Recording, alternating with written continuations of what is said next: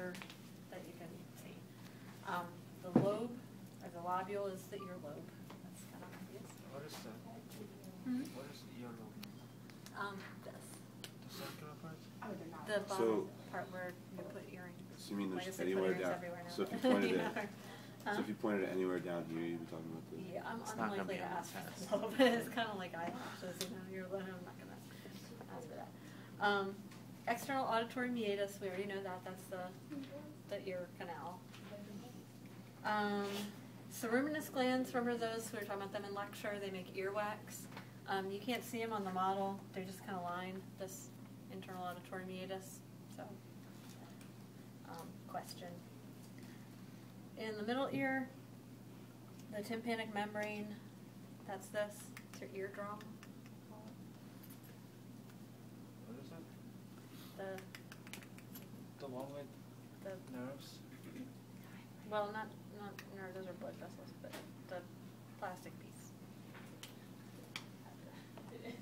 Okay, now right here, see how this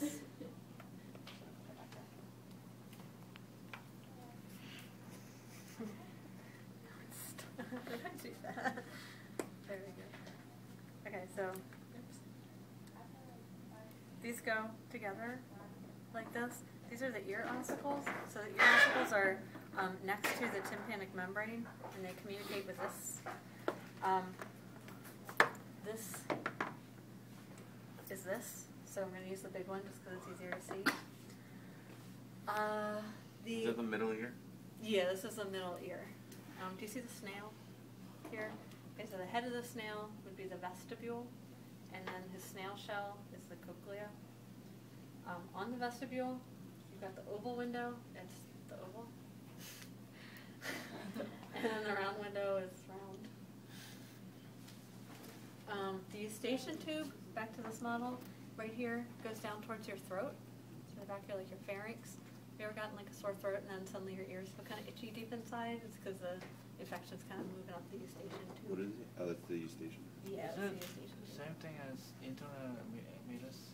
Internal auditory meatus? No, the internal auditory meatus is where the nerve is going to be going in. This is heading into your pharynx, into your, like, right into the back of your throat. So it's even deeper?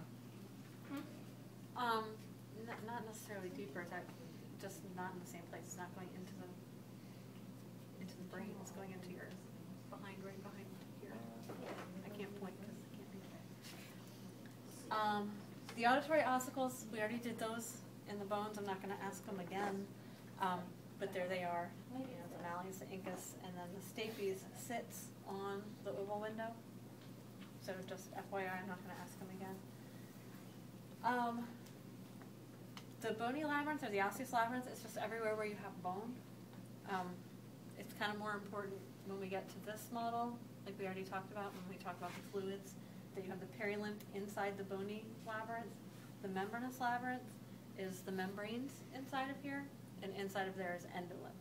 So that's where we said perilymph is out here, endolymph is in here. Is this bone?